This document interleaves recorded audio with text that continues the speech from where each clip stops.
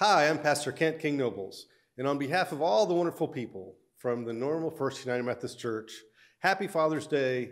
Welcome to worship.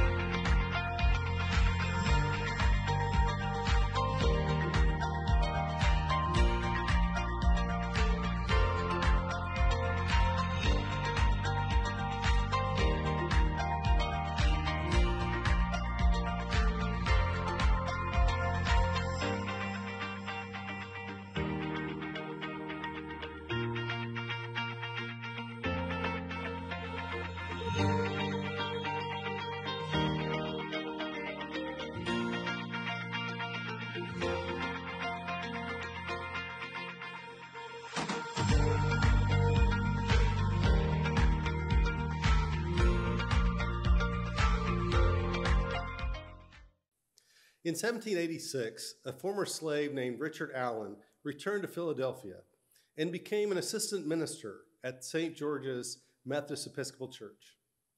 Now, if you went to that church in the late 1700s, you would think of it as a progressive Methodist church. It wasn't that unusual in the Methodist movement at the time to have preachers who were African American, and the congregations were sometimes mixed. That one certainly was. As Richard Allen was working in the church, he began to attract more and more African Americans, freed slaves and slaves, to the church. And so the church needed to expand. They needed to build. So they decided what they would do is build a balcony. When the balcony was completed, as Richard Allen and his associates and friends came into the church, they were told that now they would need to be seated up in the balcony. And one day, as they went up into the balcony, they sat down in the places where they thought they were supposed to sit. But as soon as the prayer had started, an usher or a sexton came up and asked them to move, that section was reserved for whites only. Well, Reverend Absalom Jones, one of the associates with Richard Allen, said, "We'll move as soon as the prayer is over." But the usher said, "No, you have to move now, or I'll call and get help and we'll force you to leave." Well, they waited till the prayer was over. But then Richard Allen, Absalom Jones, all the African Americans there walked out of the church. And they left and they founded another church, which would become the African Methodist Episcopal Church, a place where they didn't have to be subservient, where they didn't have to be second-class citizens. You know, since our beginnings as Methodists, we have had courageous Christians who have stood for justice and have stood for God's vision. But we also have to lament that we have been complicit in accepting things that are not part of God's vision and treating others as second-class citizens. As we worship today, let us seek God's will to be the courageous Christians that God is calling us to be in our day and time. Let's worship together. We're glad you're here.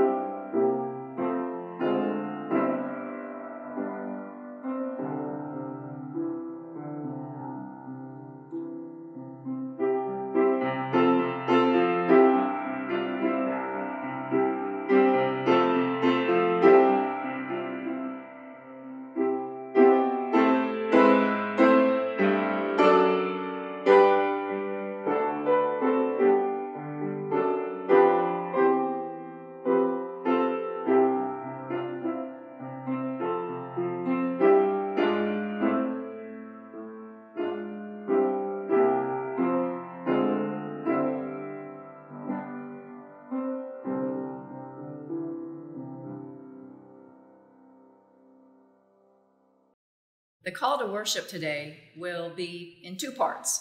The first part I'll read, and the second part, please join me with the words that you find on the screen. Come, let us remember the great things God has done for us.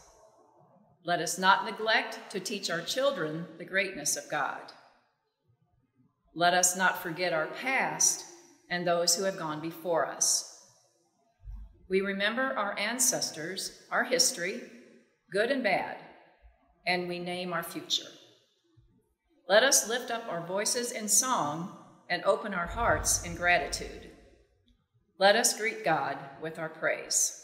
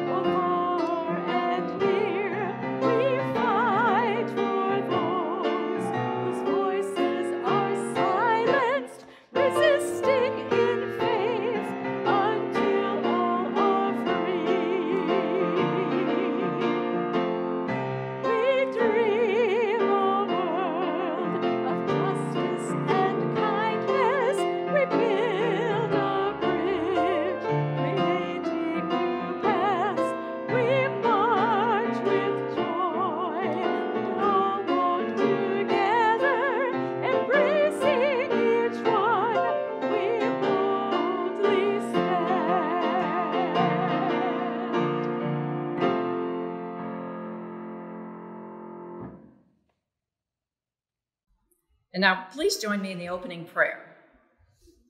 Almighty God, we come to worship you today with open hearts and open minds. We want to hear and receive what you have to say to us in this service. Speak to us today as you spoke to those who went before us. Tell us the stories of your wonders and greatness. We are ready to hear them. Remind us once again of your grace and love.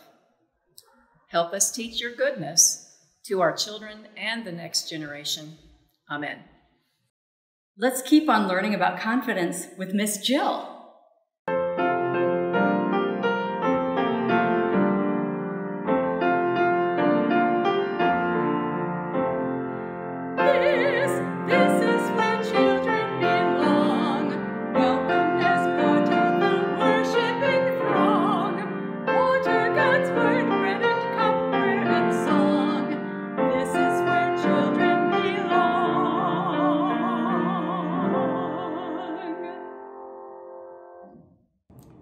Kids, it's Miss Jill. It is so good to see you virtually for our worship today. We are continuing on with our Life app on, that's right, confidence. And confidence is learning to love yourself the way God loves you, learning to see yourself the way God sees you. And when we have confidence, we can make the world a better place. And today's Bible story comes from the book of Judges, and it's about a guy named Gideon. Now this story is pretty sweet. I like it because Gideon is just kind of a regular person like you and me. Like, not a prophet, not, you know, some big scholar, just a kind of regular person like you and me. And God uses the story in Judges, the story of Gideon, to demonstrate how having that confidence of knowing who we are, made in God's image, we can make the world a better place. Okay, so the story talks about a time when God's people, the Israelites, had turned away from God. They decided to worship other idols, and they had turned away from God, and God had taken their land away and given it to the Midianites. And so every time the Israelites would try to farm or plant crops or do something on the land, it would die. It didn't turn out well. For 7 long years, this was going on. And God gave Gideon, this Israelite, this regular person like you and me, a vision, a dream, a purpose to bring the Israelites back to God. Now Gideon, if I were in Gideon's shoes, I'd be very nervous, and he was. He was nervous. He didn't think he was up for the job. He asked God to send tons of signs, and God performed all these different miracles and signs to show Gideon, I'm choosing you. I'm choosing you to bring my people back to me. So Gideon trusts God with all of these answers that he's asked for, and he gathers this big army of Israelites, and God says, no, we want a smaller army. We want a smaller army. For lots of different reasons. I want you kids to go into the book of Judges and read about the story. But anyway, Gideon has this small army of Israelites against this big army of Midianites. He's nervous. He's still trusting God. A lot of the Israelites were afraid, and they kind of went home, which made the army even smaller. Anyway, God gives Gideon this dream to kind of go spy on the Midianites to see what they got going on. And then Gideon kind of overheard some dreams and some things that the Midianites were going to do. Long story short, Gideon is prepared. He's ready. He gets his small army ready. And long story short, the Israelites ended up defeating the Midianites. And then God gave the land back to his people, the Israelites. Now Gideon, the story of Gideon is to remind us that God can use you no matter what. God can use me, you, anybody, no matter what. That's our bottom line. Say it with me, kids. God can use you no matter what. Yeah, you don't have to be straight A student, top athlete, getting all the awards. None of that matters. God can use you no matter what. So maybe that means you're going to stand up for somebody, or that kid that everybody picks on. Maybe you're going to stand up for that kid. Or maybe you're going to take on a project at home that helps your family. Maybe you'll come up with a creative solution for something that's wrong here in our own community. There is no limit to what God can do in kids too. Let's say our bottom line one more time. God can use you no matter what. God can use you no matter what. I love you. I miss you. I pray for you all the time. I can't wait to see you in person. Have a great rest of your week. And remember, God can use you no matter what. And have confidence, knowing that you are made in God's amazing image. Have a great day. Bye. Today's scripture reading is from Matthew 28, verses 16 through 20. Now the 11 disciples went to Galilee, to the mountain to which Jesus had directed them. And when they saw him, they worshipped him, but some doubted.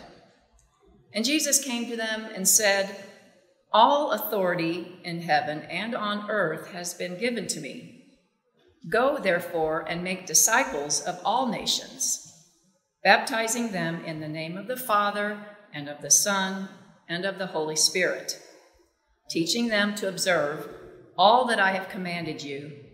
And behold, I am with you always to the end of the age. God bless the reading, the hearing, and the teaching of these words. Amen. So if you're a Christian, what are you supposed to do? Jesus gives us instructions at the end of the Gospel of Matthew, for example, the Great Commission. What does Jesus tell us to do? Go out into all the world, to make disciples of all the nations, to baptize them, and to teach them all that Jesus taught and Jesus commanded. So what did Jesus teach and command? What is the good news that we share?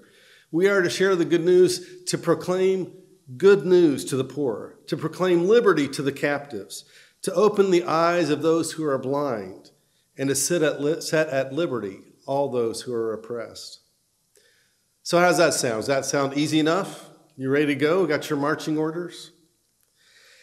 Now, don't forget, Jesus doesn't send you or I out alone.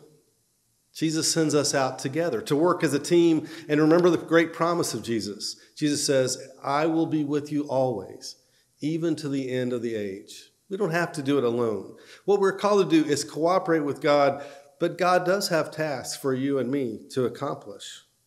Now, it's tempting for some of us to think, well, that job's over. I mean, surely everybody in the world has heard of Jesus by now, so we don't have to do anything. It's up to them to accept Jesus or to not accept Jesus.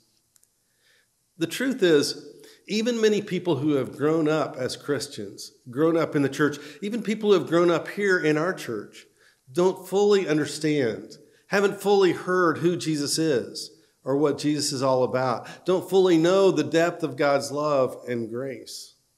There is good news that needs to be shared.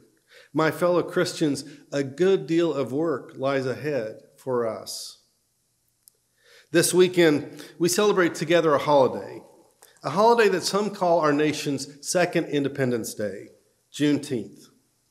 On January 1, this was 1863, African Americans gathered together in churches and private homes all across this land, waiting for news that the Emancipation Proclamation, signed by who? By Abraham Lincoln, had taken effect.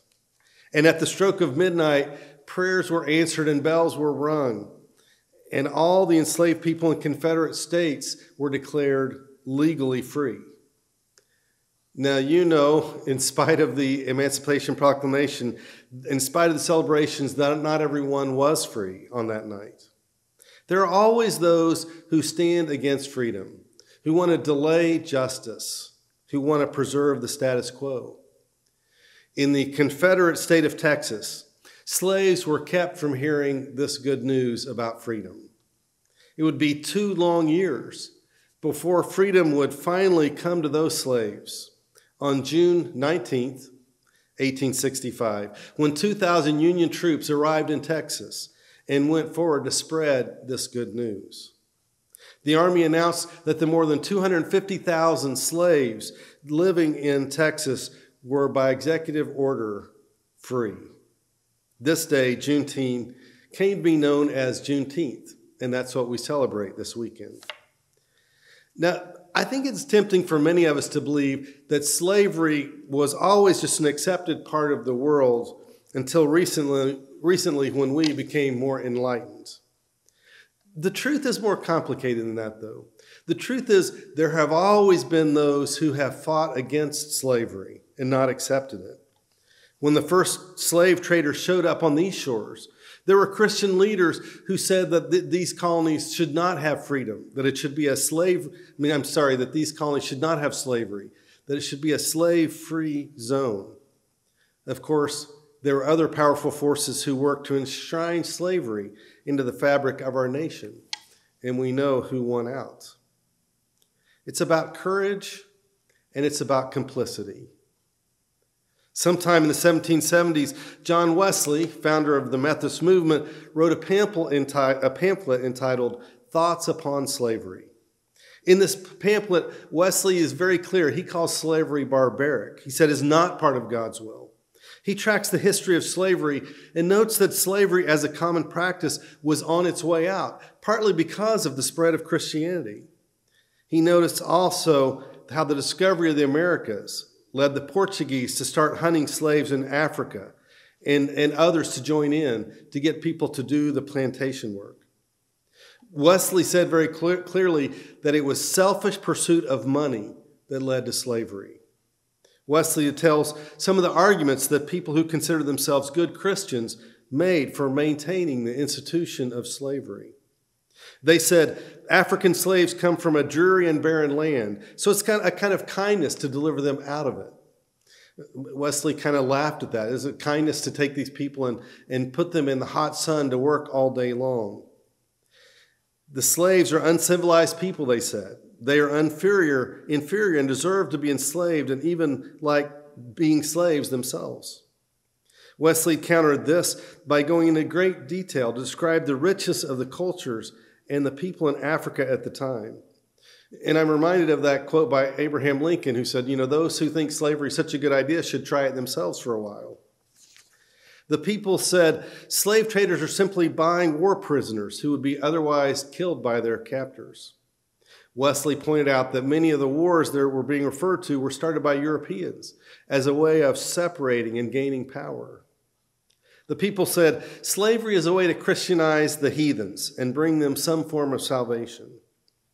Wesley took on each of these arguments in his pamphlet, and he destroyed these as false arguments and laid bare the real motivation, the using of others solely for the desire of personal gain. That's what's behind slavery. Wesley is clear that this institution not only oppresses God's children, but it's corrupting not only on the slave, but also on the slave owner. He declares that freedom is the birthright of all human beings. And Wesley warns that those who support this cruelty and oppression will come under the judgment of God. Through this pamphlet and through other preaching and teaching, Wesley was persistent in encouraging Methodists to free every slave they could, encouraging Methodists to do all they could to end slavery and to get the scourge off of the face of the earth. He urges Methodists and others not to respect unjust laws, but to focus on the laws of God. John Wesley shared his vision of freed slaves living side by side with colonists, free to learn and flourish and to make the contribution that God had given them to make. So there have always been courageous Methodists and Christians who have understood that God is on the side of freedom and of freeing the oppressed. And there have always been ways in which we as Christians have been complicit, used to counter the will of God. We have to lament that many white Christians not only failed to fight for black freedom and equality, but often worked to support slavery and racism. The Christian church, including our Methodist church, has been used to support oppression and the institution of slavery. From pulpits all across the South, but also across the North, many preachers have been apologists for racism and for slavery. Christians have been used to provide a rationalization and theological justification for slavery and racism. There have always been courageous Christians who have fought slavery as abolitionists. There have also been complicit Christians who said it was illegal to teach slaves to read the Bible. There have always been courageous Christians who risked their lives to leave slaves to sanctuary and freedom on the Underground Railroad. There have also been complicit Christians who said that people with black skin could come to church, but only if they stood in the back or up in the balcony and knew their place as subservient second-class citizens. There have always been courageous Christians to join civil rights movements against Jim Crow and segregation. And there have also been complicit Christians who said, now is not the time. We need to do it gradually. We need to not upset everybody. We shouldn't have big changes. People who've been willingly blind to the discrimination and suffering of others, even as they enjoyed privilege. Some of my own relatives might have been some of those Christian people in Texas, keeping the good news of freedom and emancipation from those slaves in Texas.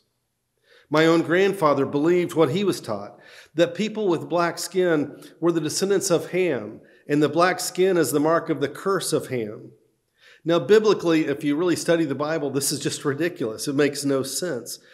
But it was commonly taught as a justification for the mistreatment of people with black skin.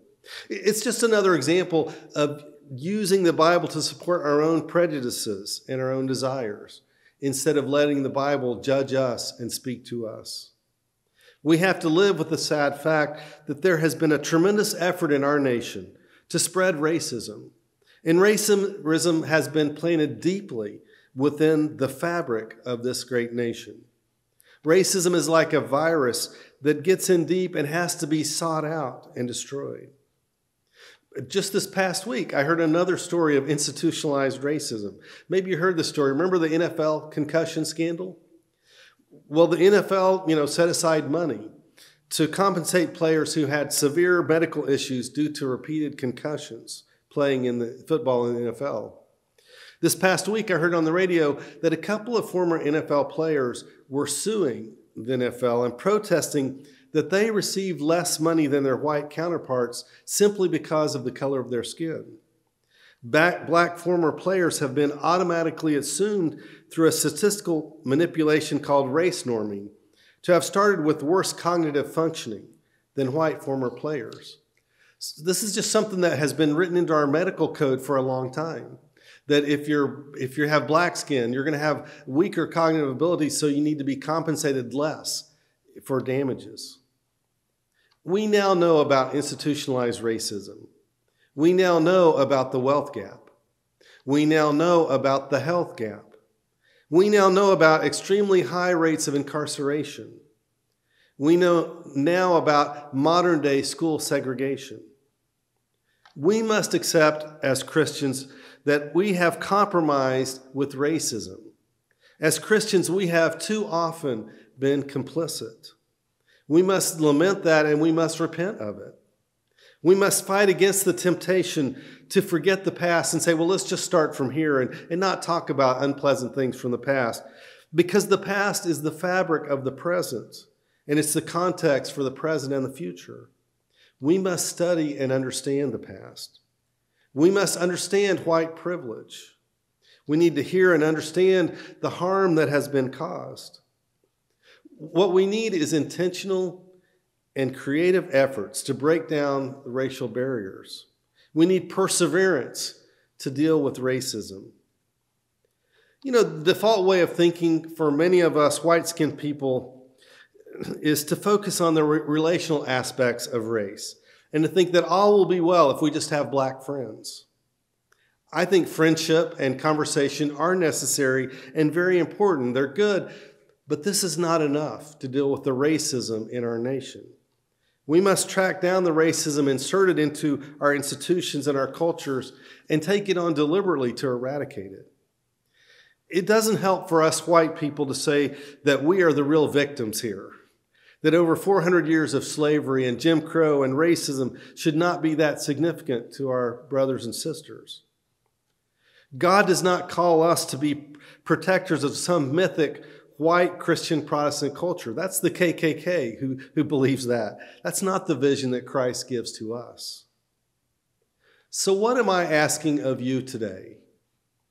I'm not asking you to apologize for who God created you to be. I'm not asking you to apologize for the color of your skin. I'm not asking you to shrink. In fact, I'm asking you to grow as a courageous Christian. I'm saying that we all need to make sure that we are being who God created us to be and acting as God wants us to act. I'm asking you to follow the golden rule. I'm asking you to confront the sins of our past and present, both individual and societal. I'm asking you to humbly pray for God's direction on your life. I'm asking you to accept God's vision of all of God's children living together in respect and love. I'm asking you to share the good news of freedom. I'm asking you to check yourself again and again to make sure that you're acting as a courageous Christian and not as a complicit Christian. So let us work together against the forces that are trying to hold on to our racism designed to keep some of our brothers and sisters down. I'm convinced that God is acting us, you and me, to take some very deliberate and courageous actions now. You and I, we are part of God's solution. We are part of God's plan for freedom and good news. That's how we celebrate Juneteenth. Repentance, listening and learning, and courageous action empowered by God's Spirit. So let freedom ring out. Let us go forth to share the good news, empowered by Christ. Amen.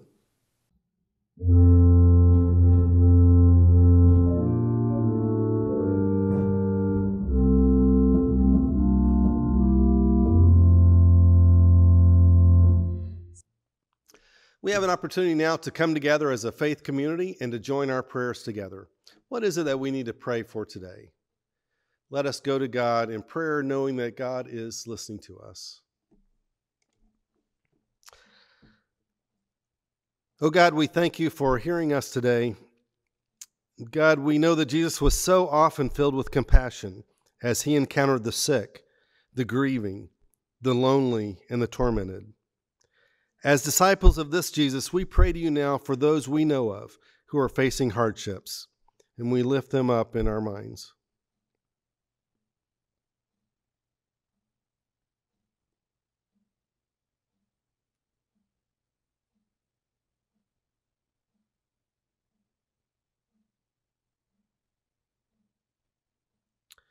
God, we pray that you would use us for your purposes.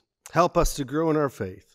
Humble us so that we may learn to listen to you and to follow your plan. God, let us be courageous Christians, empowered by the love of Christ. Forgive us where we have been complicit and followed a lesser, more selfish way. God, on this Father's Day, we give you thanks for all of the love and guidance our earthly fathers have shown us. We pray today for fathers everywhere. Being a father is a high calling, and God, it's not always easy. Give all fathers not only courage and wisdom, but also perseverance. Let us learn from our mistakes. Let us be willing to love deeply. Help us to pass on your love and grace to those under our influence. God, we thank you for the gifts of being a father. We remember fathers that we miss today.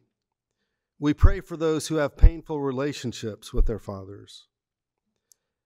God, help us to accept each day as a gift with you and not to spend our lives worrying about the past or the future too much. And now change and direct us as we pray the prayer that Jesus himself teaches us, praying, Our Father, who art in heaven, hallowed be thy name. Thy kingdom come. Thy will be done on earth as it is in heaven. Give us this day our daily bread, and forgive us our trespasses, as we forgive those who trespass against us. And lead us not into temptation, but deliver us from evil.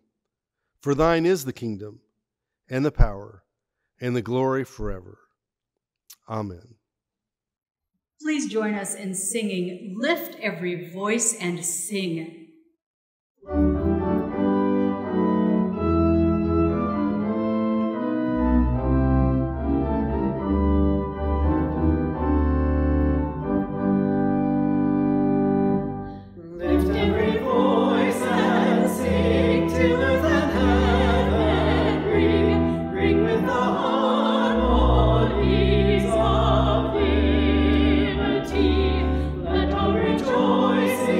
Rise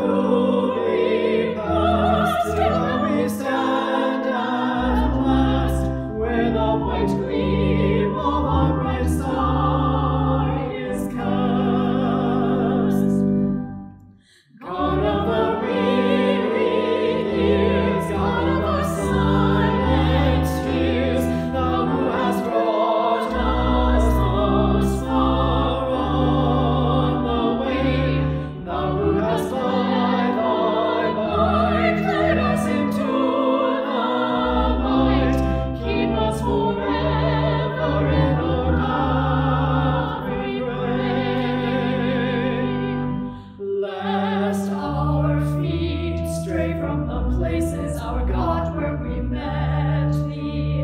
Blessed our hearts, drunk with the wine of the world, we forget thee.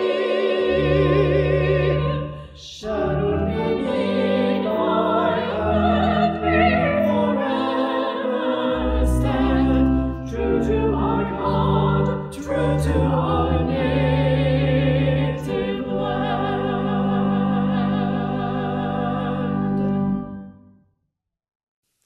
When Richard Allen and the African Americans went to St. George's Methodist Church, they were told they'd have to sit in the balcony and in a certain section. That was not a proud day for us as Methodists. But if you go to St. George's United Methodist Church today in Philadelphia, you'll find that there's a change.